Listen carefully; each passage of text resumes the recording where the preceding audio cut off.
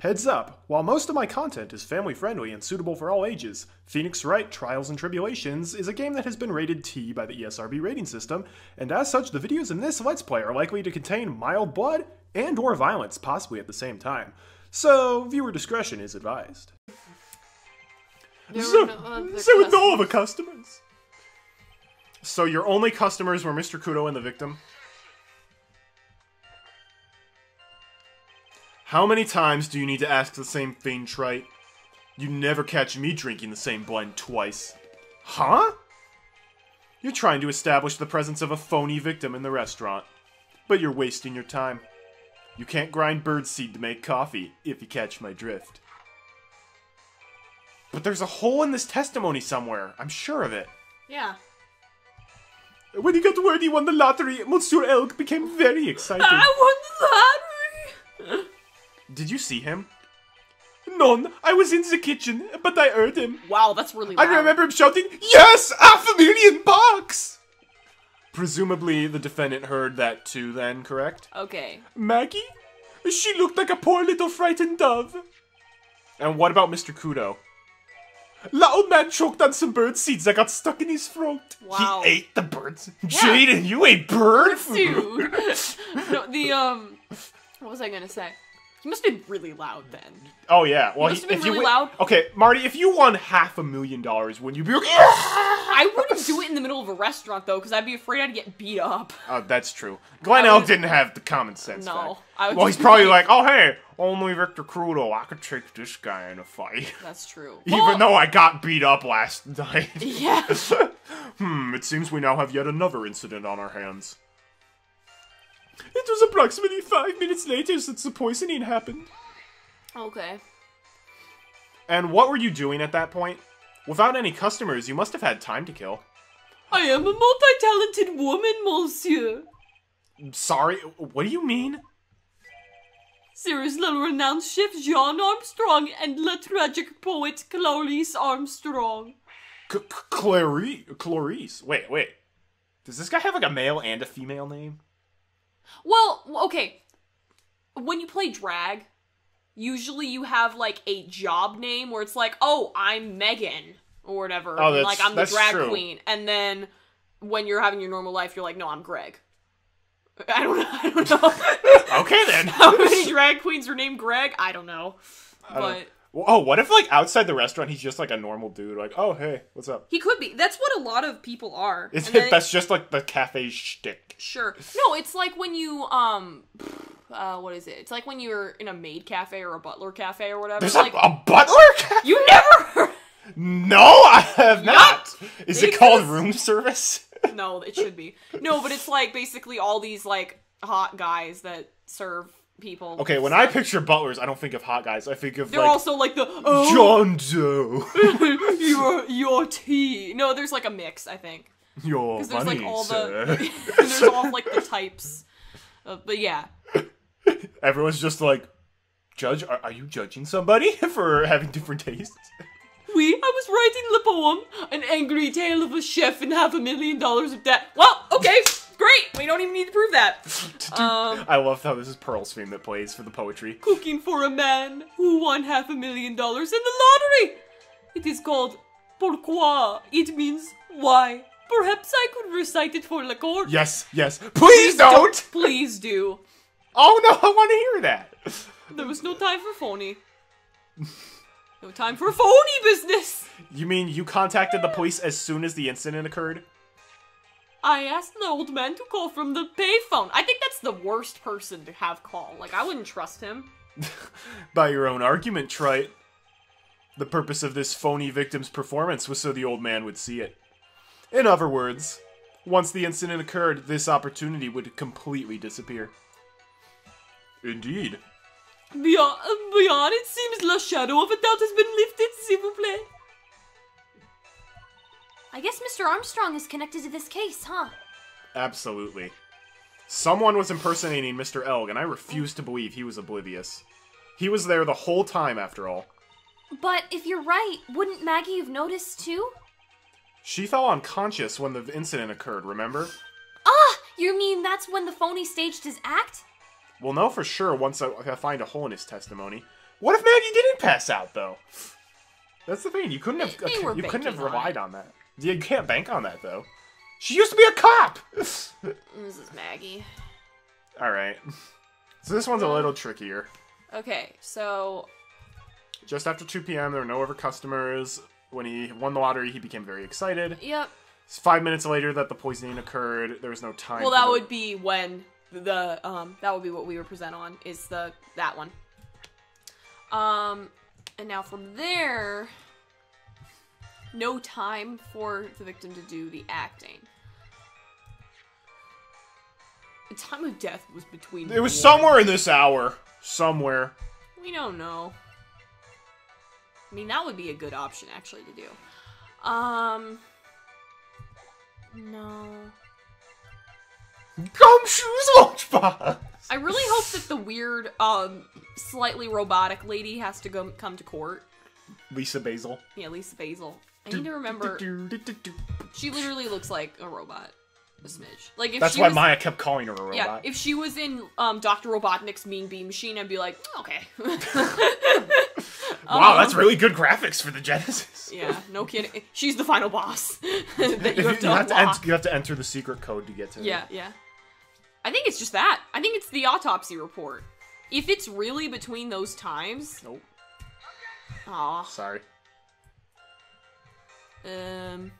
Do do do boom boom boom boom boom. I actually don't remember which statement to present on, but I know what to present. Okay. 5 minutes after. Yeah, that's fine. Maybe it's just under there were no other customers. Because we know there is another customer. We just don't know how to prove it. Right, so we can't really do that. That's the... Okay. Just after 2 p.m. Okay, we kind of need to kickstart this. Okay. Well, if I can't figure it out, then you help me. Okay. So you do think it's on this last statement? I think it is. But what would prove that? I don't know. I just feel like that would be the statement that it would be. Otherwise, it could be the statement before it. 5 minutes later that Yeah. the poisoning occurred? Yeah, because we were wondering if it was a staged act. So that the poisoning occurred, and then afterwards, they were like, we're gonna do the actual poisoning. Wait, this is the staged one first? Yeah, so that way Maggie would pass out, and then they could have everyone in. Because obviously he's in on it. True. You do the staged one first, you get the man out to go call the police, and then they have a few minutes to do the poisoning. Like the actual one. So that means the real Glenn Elk was in there. And so was the phony Glenn Elk, and Glenn Elk was like, that's weird, why is that guy dressing like me? Well, no, what... You're what, dressing again, like me Again, now. what I think happened, and this could explain him not touching anything. Actual Glenn Elk is, like, tied up in the kitchen. Tied up in the kitchen. A la Ratatouille style. A la Ratatouille style. And, like, with his medicine, they stuff the medicine in the... They're like, I don't know, put it in your ear. Puts it in his ear, he puts the headpiece on, he walks out, he's ready. Maggie comes in for work, and then he comes in later with everything set up, and it would be, yeah. This is getting to be almost as convoluted as the Lot of Heart That scenario. is not... Okay, this Not is quite. way more plausible. It than is. that. Oh yeah, for sure. That's just like, you were just like spouting off everything. Yeah, I think it was the Lot of Heart in me that was like, sure. Yeehaw! Shoot off a gun to shoot off my gun to shoot off the camera.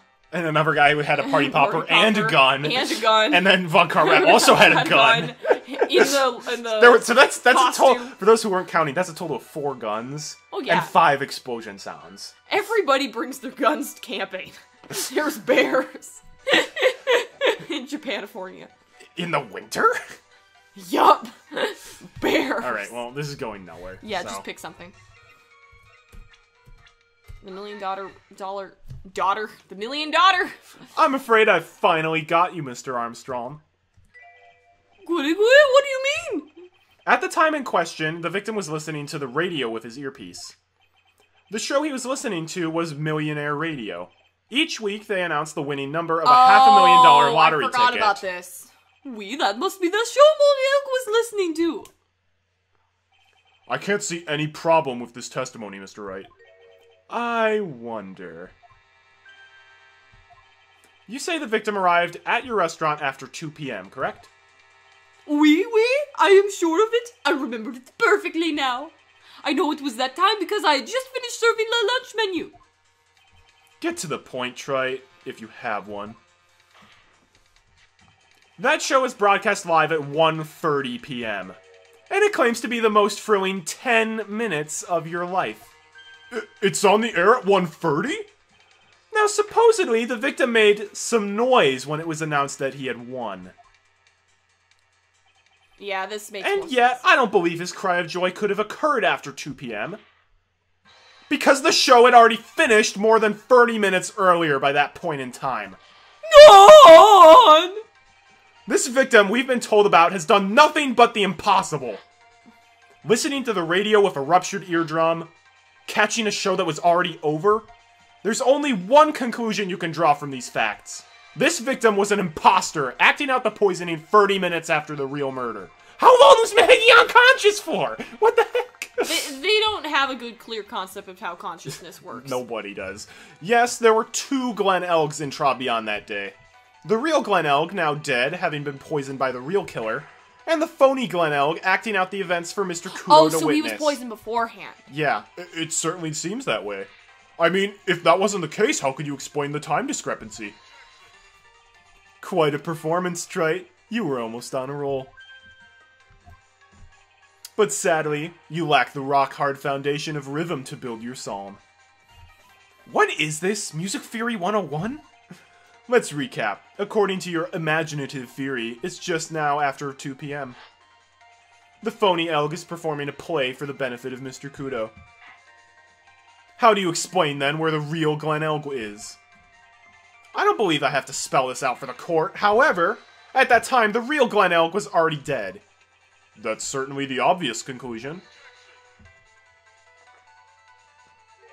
Thank you, Trite. That's exactly what I was hoping you would say. What? Now I presume you can prove this theory of yours. Can you explain where the missing corpse went to? The missing corpse? According to the old man's testimony, there was only one other customer there. If that customer was the phony Glen Elg, then where did the killer hide the body of the real victim? They brought it out. Yarg! They had to do an autopsy on him. So what they did was they did a body swap. They were But where did they swap the body to? No, what I'm saying is, you have the fake, you've already killed Glen Elg. Yeah. Fake poisoning happens. Mr. Okay, Kudo but runs, while the fake Mr. poisoning Kudo is runs happening, out where is the body? in the kitchen. And then, when everyone's out and everyone's unconscious, they go, doop-a-doop, you're there, here you're slumped over, then we put you out. The prosecution has a valid point, Mr. Wright. If your theory is to stand up to examination by the court, you must provide us with proof by answering the prosecution's question. Where did the killer hide the body? Yes, Your Honor. No conjecture, Trite. Let's hear some facts for once. Show the court a piece of evidence that proves where the body was hidden. Evidence? What's with the intense pressure in here all of a sudden? You can do it. I thought I had him with that contradiction. But he's turned it all around and backed me into a corner instead. So you fight. Well, Mr. Wright, the court will now hear the defense's theory and evidence. First, where was the body of the real Mr. L concealed? Outside Tribulations? Inside Tribulations? I would say inside in the kitchen. However, it could very well be that they kept him in the weird lady's place, the tender lender.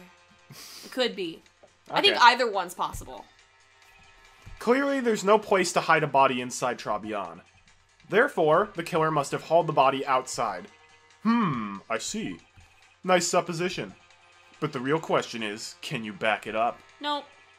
Where's the evidence that proves the body was taken out of the restaurant? I'm pretty sure she did it. Too bad. I don't think you'll ever grasp the real heart of rock and roll. Good what are you talking about? I love rock and roll. The jukebox, baby. That's the lyrics. You must mean that your elephants is irrelevant, Mr. Wright, and you don't enunciate well. Your elephants is irrelevant. Your elephants are irrelevant. Come on, Nick, you've got to think it through. Feel the beat, and then hit it with some heavy metal. Okay, I need to calm down and get my facts straight. What should I do now? Inside. It would have been too dangerous to take the body outside. That's actually very true. If you take him out the front door, oh, hey, neighbor, how you doing? Oh, hey! Obviously, the body must have been hidden somewhere inside Trabian. Interesting. But where could a body have been hidden inside a restaurant? Perhaps you would care to show the court on these plans, Mr. Wright? Oh, yes. Yes, Your Honor. The exact location where the body was concealed inside Trabian is... And you said it was in the kitchen. I would say the kitchen. The body was hidden here. I see. Nice supposition. But the real question is, can you back it up? Where's the evidence that proves the body was hidden in that location? We don't have any evidence that proves anything about where the body's hidden.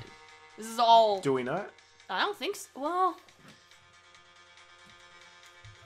The real reason the lunch is so bad. I was about to say is that's blood, too isn't it? morbid.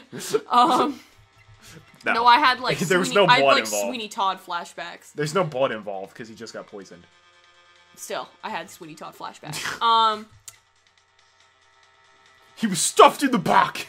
It's like Mary Poppins carpet bag. Oh. The victim's prescription bag. And then all It's huge. Jeez. A small bottle. Do we have any evidence? We do. Is it... Oh! Is it behind the... No, that would Behind blue eyes. That would be really hard to imagine, though. Okay, what if it's not hidden in the kitchen, and instead it's hidden right behind the entrance? You know how there's that weird, like, area that's kind of off from the public where there was, like, the newspapers and, like... Oh, you mean the magazine rack? The magazine rack. There's no way they could hide a body behind there. The newspaper was sticking out. Yeah, maybe they hid it behind there and they were like, oh shoot, you could see part of his head. And then they put this in the newspaper. How small do you think the victim is? He's not like... I know. He's not like I'm an just infant. trying, I'm literally trying to think of stuff. What about the magazine clipping? The sports paper? Yeah. This is just like, hey, Zinio was impersonating me. Okay. MC Bomber.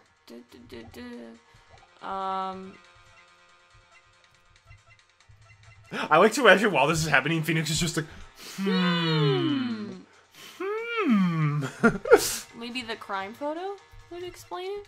Maybe the previews will be crime photo doesn't interesting. show the kitchen, Marty. Oh, well, I don't know. Is it just the small bottle? Oh. Mr. Armstrong, do you recognize this bottle? No, I've never seen that ugly bottle before in my life.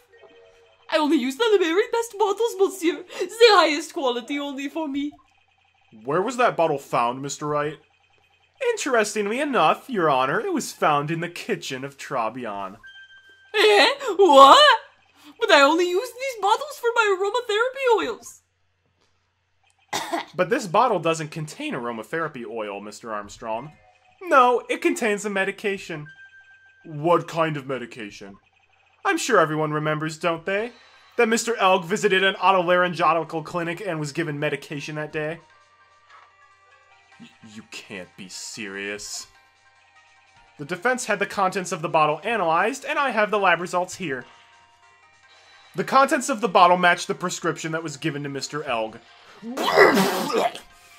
barfed a little there too, my bad. He was that upset. We have our episode title, Godot Barfs. Glenn Elg's murderer hid the body in the restaurant kitchen, at which time this bottle fell out of the victim's pocket. Mr. Armstrong, when the incident occurred, didn't you say you were in the kitchen? Mon Dieu? Yes, you know what I'm about to say. It was you who hid the victim's body. You did a fine job pretending to defend my client, Maggie Bird. However, you were setting her up to take the fall behind the poor girl's back. No! Order! Order! This is an extraordinary development. Witness, did you murder Mr. Glenn Elg? Never! I could not do such a horrible thing! No! No! No! Mr. Godot? The bitterness. Every time I get lied to, I always down a mug of coffee. That's one of my rules. Do you have the slightest idea how many cups you had by now? Then I like to do the same to the person who lied to me. I like to take them down with my empty cup. At least it's empty. Listen up, chef. How about a brand new flavor in your ear? My deficient friend, my H-deficient friend. Pardon, please, you must hear me out. It is a trap. Listen to me. Por favor. Yo hablo español, Mr. Armstrong, and por favor is Spanish. I'm only going to ask you once. Did you do it? None. No, absolutely none. I Let's hear it. You've got one shot, right, Gramps? Witness, the court will permit you the chance to make one final statement. If you lie under oath again, Mr. Godot's coffee mug awaits you, as does my gavel. Oh, it is clear.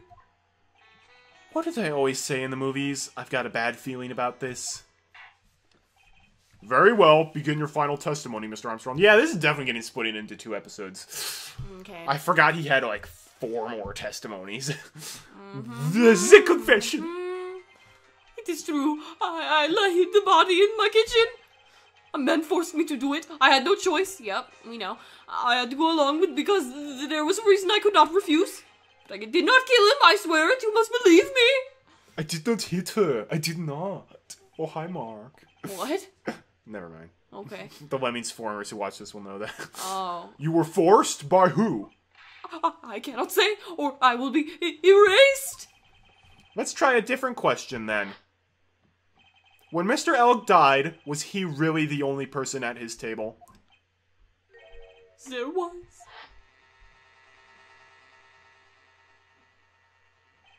There was another man. I knew it. Maggie was telling the truth. You may cross-examine the witness now, Mr. Wright. There's just one more thing I need to do. I gotta break this guy and get him to tell us the name of the real killer. Well, this is easy, because we already know Yep. that he's under oath from the dumb, like, contract. Dumb law. Oh, no. Under oath from the Dumb law. The dumb law. I've got to tell the truth in court. It's so annoying. No. So inconvenient. No, that's not what I meant. No, I meant he's under the dumbness of Xeniope, and he's like, Yeah. what you gonna say? You gonna rat me out in court? What? That was the best and the worst impression of Xeniope I've ever heard. Did you carry the body by yourself? I carried him, and I carried Maggie too. Wow, at the same time? Maggie too? What a buff guy. When she saw the victim collapse, she fainted. I mean, say what you will about this guy, he is ripped. Yeah. I could not leave her there. But why did you hide the bodies? A man forced me to do it. I had no choice. No. What man? Who was he? None, I cannot say. I fear for my life. He's really scared. This is like the, what was it, April, May, where she was just like, Yep. I'm going to die if I tell you everything. You just have to put the words in his mouth, Nick. Yeah, you're right. If he won't tell me, I'll tell him. But why would you go alone with this man? Because of the obvious. I had to because I was so in debt because I'm terrible with my money management skills. Take econ. Make a budget. That too. This is basically like the restaurant version of Entertainment 720 from Parks and Rec. Oh yeah. We heard you had to spend money to make money. I don't know where we went wrong. We spent all our money. What reason would that be, Mr. Armstrong? You know, monsieur. Yes. Surely you cannot expect a young maiden to talk about such an embarrassment. A maiden? You're a bit old to get away with that. And a bit too male. I can't finish the cross-examination without establishing his reason. So I'll just have to prove it with evidence. Cool. I did not hit her. So, you are claiming that all you did was hide the bodies, is that correct? Oui, that's right. If we are to believe you, Mr. Armstrong, you must tell the court everything. You must make clear the identity of the man who ordered you to do this. He's already confessed this much. He might as well stop dancing around the real issue. Yeah, but he really doesn't want to tell us who the killer is. Then sock it to him, Nick. Yeah, that's not a bad idea. So, actually, I want to check something. There might be two ways out of this. So, if we present his loan contract here... That works too! Interesting! I thought that was the thing you'd use. What would you do otherwise? I'll show both off. Okay. You have a $500,000 debt, don't you? $500,000? Is this true, Mr. Armstrong? Oui. C'est juste désolé. I was weak and I borrowed the money. This is Mr. Armstrong's Achilles heel. And that's why you couldn't refuse anything asked of you by this man. So... Yeah, that's obvious, but let's go back. Well, actually, first... you couldn't refuse Godot's orders! I can tell today has worn you out. You have my permission to go home, Mr. Wright. Excuse me? Oui, you are tired. The oil is a mild blend of myrtle and lavender. Don't worry, Trite. We've got this covered. Without a defense. Covered? Like I'm gonna leave it to you to finish? Anyway, the point I'm trying to make is that Mr. Armstrong had this one fatal weakness. Okay. Yeah, so, okay. So what I always did was a man present... and you just presented him? Yep. What? I would never do that. Let's end this dance of Arena Around the Rosie, Mr. Armstrong. This is the man that you've been referring to. Ah! Who is that? I feel like I've seen him somewhere before. Oh, I don't know! Maybe a month ago in this very courtroom? This man is Furio Tiger. He's the manager of a loan office called Tender Lender. There's no point trying to hide the truth anymore, Mr. Armstrong. I know you couldn't go against Mr. Tiger, at least not while he had this on you. Okay, and then you do the opposite. Yeah. What about Maya? A $500,000 loan from a black market loan shark. And you had no way of paying it back, did you? That's why you were forced to do anything this man told you. Oui, it is as you say. Mr. Armstrong. La Tiger, he told me he was going to use my restaurant for a business rendezvous. On the day in question, he was meeting the victim to demand that repay his loan. I don't even know what I'm saying. I don't know why it happened like that. I just did what he told me to do. I had no choice. I carried La body and La inconscient Maggie out of La dining area and into the kitchen. After that, I just tried to forget what I had seen. I think we can now safely say that the man who forced your hand was Mr. Furio Tiger. Bleh. Who does that? Who sticks out their tongue while talking? Anime. Hey. Oh, yeah. Some anime, at least. I do have one further question for you, Mr. Armstrong. The poison and the lottery ticket were recovered from the defendant's apron pocket.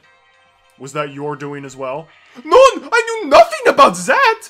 Making it look like it was Maggie who had done it? I was not. It is despicable!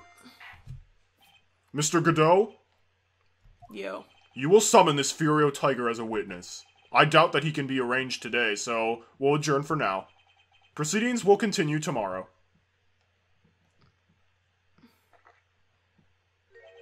30 minutes. What? The trial will go on. I'll see to it myself. I hate free cases, Yeah. free day cases.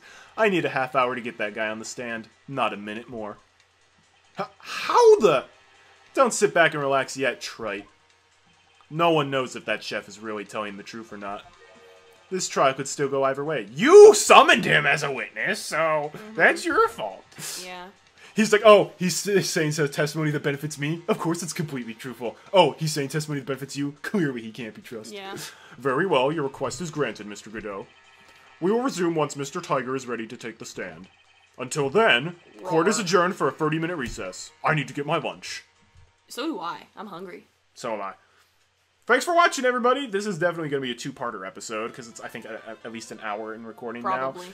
Look forward to next time. We're getting Ziniope on the stand. Ziniope? In the house? Just do it. I'm going to beat you so hard, you'll make your ancestors dizzy.